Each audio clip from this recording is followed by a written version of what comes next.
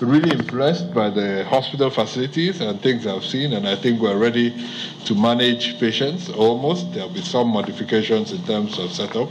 But I think the most exciting thing for me personally is just seeing this laboratory and seeing how well it has been kitted, the expertise of the colleagues that are working here already, their deep knowledge of the processes.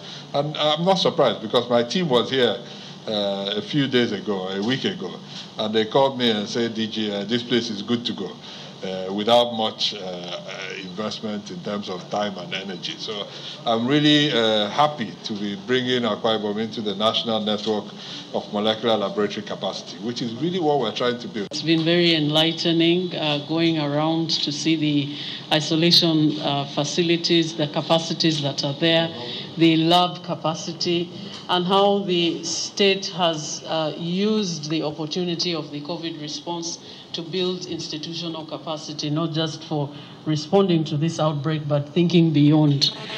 We are quite pleased and impressed with the human resource capacities in the state for case management as well as the lab, and the opportunities to share experiences from the state with others.